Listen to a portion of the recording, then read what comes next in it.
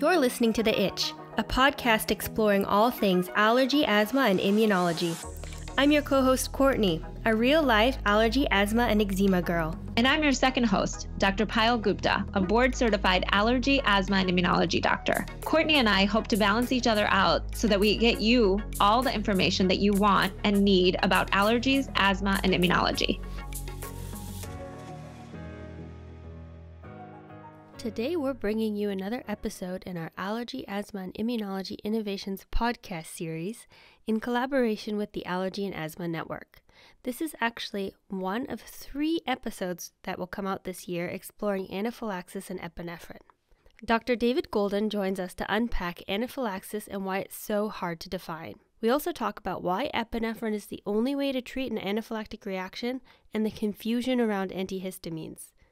Finally, Dr. Golden also busts some myths around anaphylaxis and epinephrine use that I have been living with for 30 plus years. Our original interview with Dr. Golden was full of golden nuggets, and we've decided to bring it to you in 3 parts. The other 2 parts that will be coming out, we're going to be discussing the new methods being developed to administer epinephrine, which is really interesting for our needle-shy listeners. And our final episode will explore the language of fear used to discuss anaphylaxis and what patients need to know about anxiety related to their allergies. Before we jump in, we want to thank Aquestive for sponsoring this episode.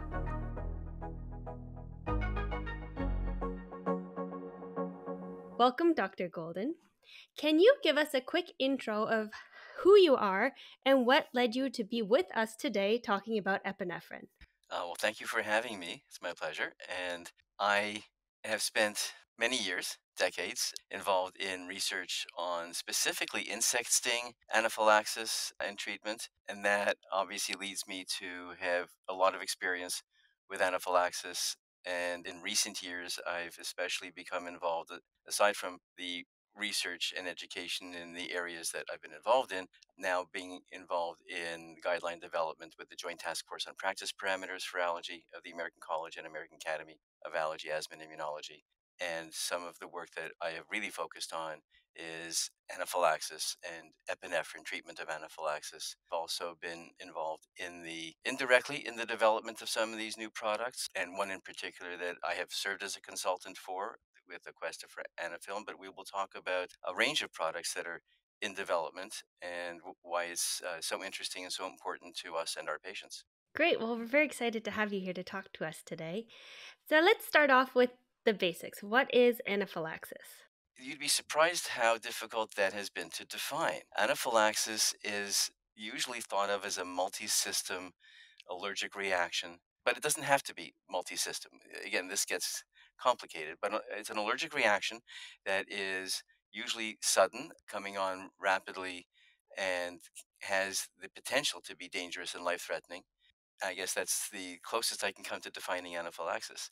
We define it, of course, in the manifestations. So when I say multi-system, that usually means that it's going to involve, of the 4 major components, we talk about it involving the skin, like people developing itching and hives and swelling, or the airway where there's swelling of the tongue or throat or breathing problems. It can involve the circulation causing low blood pressure, leading to unconsciousness in the most extreme case, or just lightheadedness, dizziness, and the GI tract. So cramps, nausea, vomiting, diarrhea can be part of anaphylaxis as well, regardless of whether it's food or drug or bee sting. So anaphylaxis is thought to usually involve the skin and one of those others. But there are people who, for example, get stung by a bee and go into shock and become unconscious and don't develop hives or any other signs or symptoms, which is why anaphylaxis is not always so easy to recognize and diagnose and treat when it's not classical. It's difficult for us to define that for patients at times too, and to help patients understand exactly when their epinephrine is important to use.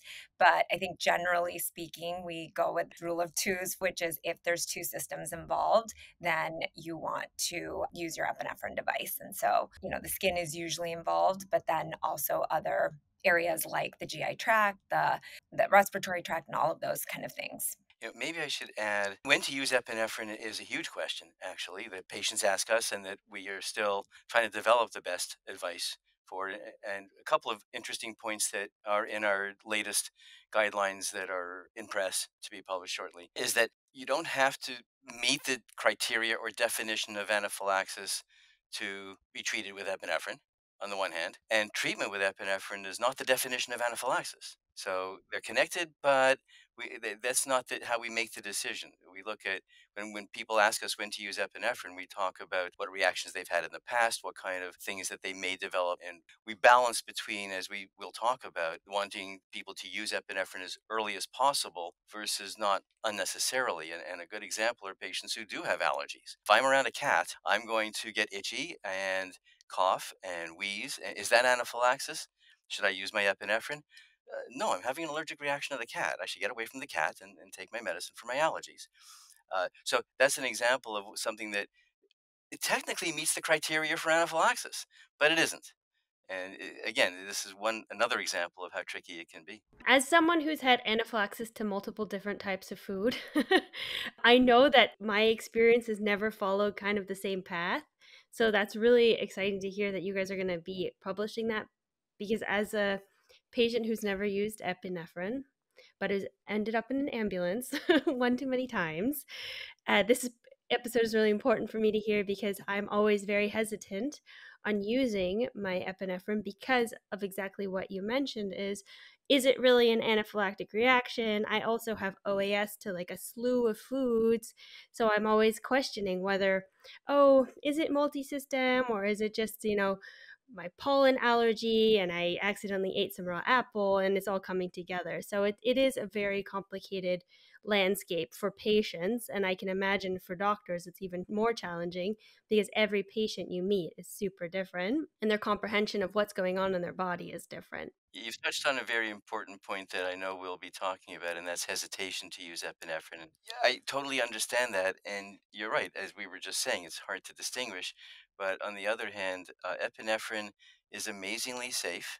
The only downside of using the epinephrine when you're not quite sure is, well, you've just used an expensive epinephrine device. But we don't, I'm trying to balance again the fact that we don't like, there are people who, out of fear, I'm sure, use epinephrine treatment 20 times a year. And for the most part, that's probably not necessary for that individual. But I would still rather them do that than not use it when they should. Yeah, and I think that that's also true for parents with infants and children with a food allergy. And so, Dr. Golden, can you just quickly highlight for us what are the potential side effects to using epinephrine besides the cost factor for patients, just so that they understand the safety profile of this medication? Well, maybe I'll start by saying why we use epinephrine, because it is the only treatment that works. There is nothing else that works. Uh, I've heard many times people say, I took my antihistamine and I got better. You didn't get better because of the antihistamine, you got better because you got better. Antihistamines take 30 to 60 minutes sometimes to work. That's far too long to expect any benefit for acute anaphylaxis. Steroids take hours to work, not appropriate for acute treatment of anaphylaxis. There's really only one thing that works, and that's epinephrine. It's the only thing that can stop the histamine cells, mast cells and basophils, from releasing histamine. It stops the reaction in its tracks. So it arrests an allergic reaction. No other treatment can do that. And then it counteracts, it blocks many of the effects of histamine and other factors on the organs like breathing or circulation or skin. So it stops the reaction, it treats and gets rid of the symptoms and signs that can cause the danger of anaphylaxis. And having said that it's the only thing that works, people ask me, well, does it always work? And the answer is yes, but it may not work if it's given too late. And there are rare cases where epinephrine is not fully effective, but one of the most common reasons that it may not be fully effective is just waiting too long to use it. So early use is critical, and that's why if you're really not sure, but you've had previous experiences with anaphylaxis that your doctor said should have been treated with epinephrine, then you should use your epinephrine. If you're not sure, it's probably better to use the epinephrine than to wait. People say, well, I'll wait and see if it gets worse. As I just said, if you wait and it gets worse, the epinephrine may not work. Remember that epinephrine doesn't work in seconds. We typically say it takes in the range of 8 to 10 minutes for epinephrine injection to work. So don't wait too long, because then you're going to have to wait longer for it to work, and it may not even fully work. It does have side effects. And again, maybe I should point out that epinephrine, we talk about it as a drug or treatment. We all have epinephrine in our bodies. Adrenaline is another name for it. It's a natural product of our adrenal glands. And the body responds to stress and danger in many ways, one of which is to release epinephrine more into your system to rev you up and get you ready to fight, whether that's literally in hunter-gatherer days, fighting the saber-toothed tiger, or whether it's your body fighting anaphylaxis. The side effects of epinephrine, what epinephrine does in our body, our natural epinephrine or injection, is to speed things up in a sense. It raises the blood pressure, it raises the heart rate, it makes your heart race. It can make you shaky. It can give you a headache. It can cause some nausea. These are all natural effects and can be viewed as side effects. So if your heart is racing, yes, that's a side effect. The blood pressure will go up. But these are surprisingly not found to be dangerous. We don't talk about not giving epinephrine to someone who's a heart patient, or even someone who recently had a heart attack or bypass surgery. Anaphylaxis is more dangerous to them or to anyone than epinephrine ever would be. So there are some natural side effects. People don't like taking epinephrine because they feel shaky, they feel their heart race, they may get a headache, but these are not dangerous side effects. My first anaphylactic reaction on my own, so without my parents involved, I was 19 and I decided not to use my epinephrine because I thought if I use my epinephrine, I need to go to the hospital. And that's literally the reason I did not use it. Is like I was like, "Oh, I don't want to go to the hospital." I ended up in an ambulance going to the hospital, so that was a terrible decision. But was this just something I constructed, or is there a reason why I thought if I use my epinephrine, I have to go to the hospital? I assume that somebody told you that because that's what people get told. And we, as allergists, as doctors, have unfortunately, I would say, for many years, told people if you use your epinephrine, you must call 911, you must go to the emergency room. Maybe we didn't explain that well. It's not because of the epinephrine, it's because of the anaphylaxis that people should have medical supervision and possibly additional treatment. What if you need intravenous fluids or oxygen? Epinephrine is not always completely effective. Intravenous fluids, especially, are sometimes very important in children and adults to fully treat severe anaphylaxis. So this is something everyone has probably heard. Is that correct? Well, there's another thing. We've seen a lot of publications in our allergy journals by experts in the field arguing that point. And in fact, that's another thing you will find in the soon to be published updated anaphylaxis practice parameters is a recommendation and a chart, actually a table of things to consider about activating emergency medical services for anaphylaxis, whether or not you use the epinephrine. Above all, we don't want people, as you just said, to not use epinephrine because then they have to go to the emergency department. In fact, what our guidelines are saying, and this is based on, actually, it goes back to the early COVID pandemic when there was concern about going to the emergency room because they were overloaded and because of exposures. So there were interim guidelines published in 2021 that basically said if you use your epinephrine early and you get better and you stay better, you don't need to call 911. And in our, if you want to call it post pandemic era, that has taken hold. And we are now incorporating that into an actual recommendation that basically says that if you treat early and it works well and you stay well, then you don't need to go to the emergency room. The important thing is to use the epinephrine early so that it can work well and you can stay well. Because if it's not fully effective or symptoms start to come back, then you need to use epinephrine again and call 911. Yeah. So, Dr. Golden, thank you so much for all of that. I wanted you to kind of reverse and talk a little bit more about the way the epinephrine works. And I think for our listeners that might end up being patients, I want to kind of dissect it out a little bit more. And, you mentioned the mast cells, the histamine, all of that. Can we just like slow that down a little bit? Sure. I guess it goes back to what is anaphylaxis. Allergies in general are caused by specialized allergic antibodies. Most of our antibodies are there to help fight infections and things like that, but there are also a kind of antibodies, IgE antibodies, that some of us who have allergies, genetically, we're programmed to make these allergic antibodies against basically harmless things, whether it's apples or grass pollen or cats. The body mistakenly recognizes them as a threat and makes these allergic antibodies. And the antibodies attach themselves to allergy cells, mast cells and basophils. And then these cells are now armed and dangerous. So the next time that particle of food or cat or whatever comes into contact with that mast cell, it is able to link those allergic antibodies that are programmed for cat and let's say, and that linking of the allergic antibodies causes these mast cells to release immediately histamine, which is what most people know is the major factor in allergic reactions. But there are many other factors, some of which are released more slowly, but mostly it's the immediate release of factors like histamine that is able to have the kind of effects we were talking about. If I give you an injection of histamine, then you will probably break out an itchy rash and hives. You may get throat tightness or trouble breathing. You may get a drop in blood pressure.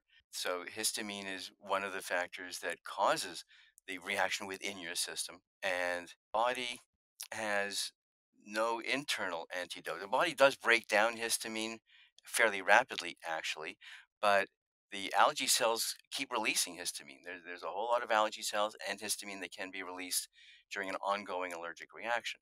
So any treatment that can stop that release of histamine and other factors is critical. Antihistamines do block histamine, at least partially, so they can relieve the itching and rash, let's say, of hives.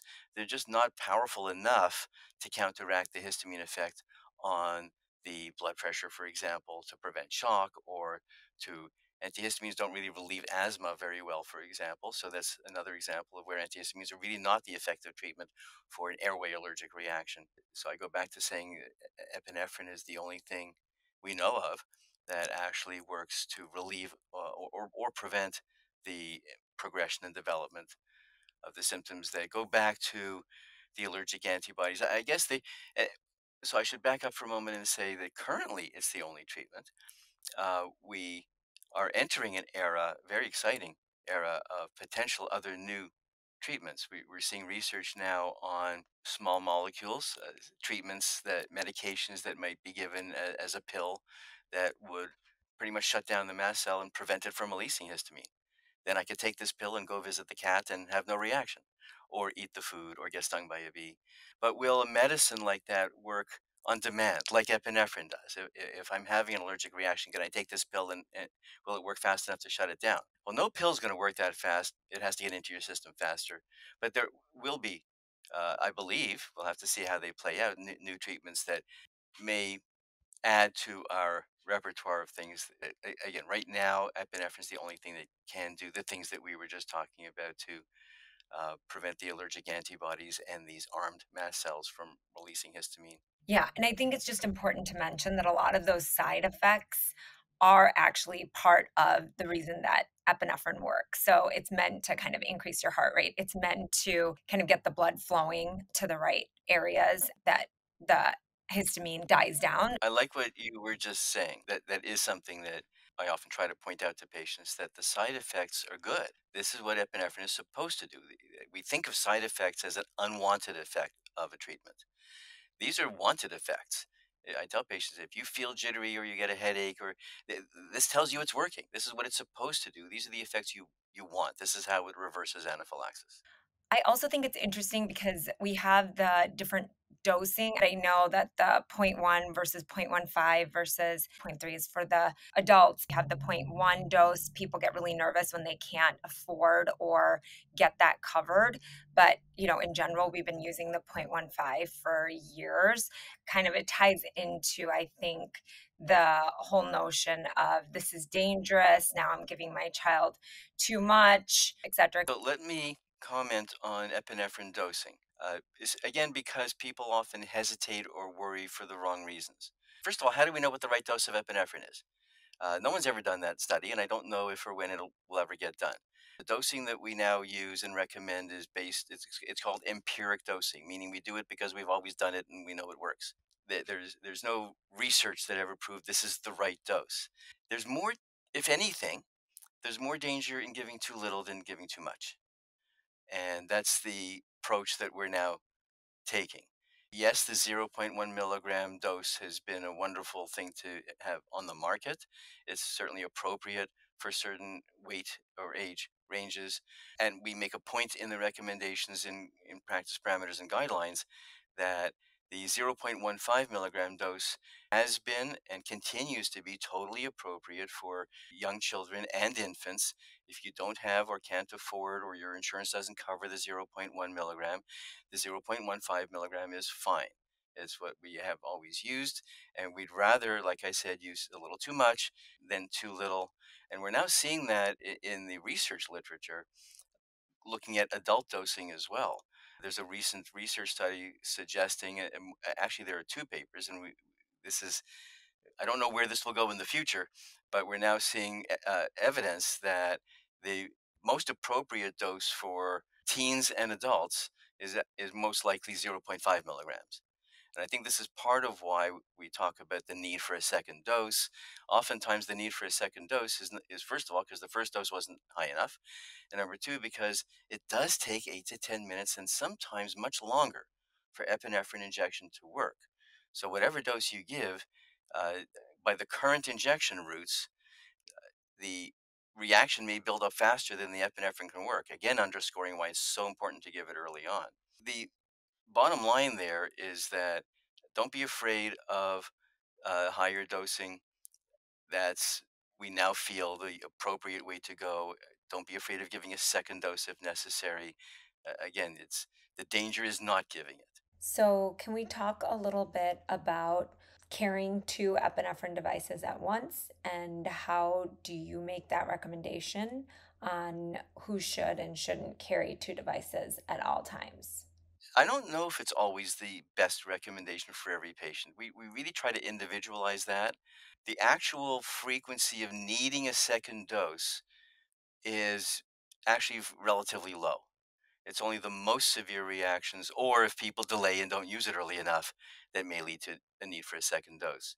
So I think my best answer is that people should have this discussion with the allergist and consider the pros and cons of the cost and need and benefit of having multiple epinephrine injectors. We don't think everyone necessarily has to have two at all times. There are people who clearly should. I'm going to sound like a broken record, but I believe that if we had people less fearful of using it and using it early at the correct dose, that need for a second dose would be very uncommon. But if you need a second dose, you want to have it. I'm just hedging a little to communicate to people, not everyone has the most severe type of anaphylaxis, and using it for mild to moderate reactions is appropriate so that it won't get more severe. But most people actually have a fairly consistent pattern of reaction. It may be a little more or less severe because how much did you eat, or how heavy was the exposure, or is your resistance lower for some other reason. For most types of allergies, and I'll put an exception on children with food allergies, but for most kinds of anaphylactic reactions, getting worse with every reaction is the exception, not the rule. So I can't tell you how many times I've had patients who heard from the emergency room doctor, their primary doctor, and all their friends and relatives that the next one will kill you. Actually, there are statistics on that, and the chance of the next one killing you is about 1 in 300,000 to 1 in 500,000. So the fear of death, I can't complain if it motivates people to use their epinephrine early, but I really hate people to have that anxiety that they're going to die. The main reason you use epinephrine is to make that reaction go away faster and not be as severe, and hopefully not need emergency room attention. Using it to prevent death, if that was the only reason you were using it, I hate to say it, but I'd have to point out that mortality from anaphylaxis is 0.1%. I don't know how to balance that. The balance is trying to make sure people understand that it is the only thing that works, that taking antihistamines and waiting to see if you get worse is a very bad idea. That's the real message. I think the availability of more than one dose is important. I think we're going to continue to see that in the way epinephrine products are packaged and recommended, because in reality, you never know whether this reaction is going to need a second dose. Maybe you couldn't use your epinephrine right away and it's going to get worse. As I was saying, higher doses are more uniformly effective. Unless we see epinephrine products with a higher dose, and there are other countries and other products in the world that do deliver zero point 0.5 milligrams, for example, and there might be in the future higher dose products that some patients may get prescribed where having a second dose would be far less likely to be needed. But currently, what we have and what we're likely to have in the coming years, I would like people to understand that in most circumstances, and if they use it quickly, that they're unlikely to need a second dose. The statistics are clear that it's not a large number of people who need second doses. It's actually 10% or less. But what if you do? You need to have that available. Which is why, incidentally, we talk about stock epinephrines in the schools, on airplanes. There have been cost effectiveness studies showing that it would be better for every school to have 3 epinephrine devices, and no child has to bring an epinephrine device to school. If the school had 3 devices, and if one got used, then that family would replace it. But it's crazy to have 1,000 epinephrine devices in a school. Talk about cost effectiveness. So there are many different aspects we've looked at the best way to make epinephrine available, widely available, rapidly available, and more acceptable to use to patients. Even having one available obviously is better than none. So it's always a discussion that I have, especially with my adolescent patients that are like, oh my God, now you want me to carry around 2 of these things that I don't want to carry around one. So, the message is always, like you said, Dr. Golden, you tailor it to each patient and what their kind of hesitancies are. That's why it's so important to discuss with your patients why they're not carrying around what you want them to carry around. And then I also wanted to just point out that adolescent group, and I'm interested in that, those papers that you were talking about, Dr. Golden, on adolescents maybe needing higher doses. I wonder if it is because they're delaying their use of the epinephrine, and that's why the studies show that they may need higher doses. I'm just curious, but I'm not sure. But in general, they're the highest risk population that we have because of their more risk-taking behaviors, lack of interest sometimes in carrying around their device, and just overall hesitancy towards administering the epinephrine when they feel the symptoms or are feeling sick. Yes, that's so true. The adolescents, I've always felt that age 14 is the highest risk age of all. I think that's probably pretty close. And yes, there are multiple factors. So that's a negotiation that we have and an important discussion. And it's important for us to have that communication with our patients, that we can have that discussion and that they can, if we're good at it, this is the shared decision making that we talk so much about as far as understanding the patient's values and preferences and then working with those and around those to get optimal care. So we need to understand why they don't want to carry it, why they don't want to use it, and then see what we can do to mitigate that. If they'll carry one and use it right away, I'm thrilled. That's the key. Thanks for listening. If you want to catch our next 2 episodes on anaphylaxis and epinephrine, make sure to subscribe to the podcast. And if you liked this episode, please share it amongst your friends and family to help create more awareness around these sometimes very confusing topics. Again, thank you to our sponsor, Requestive. If you want to learn more about what they're doing to help make epinephrine a needle-free treatment, check out the links in our show notes.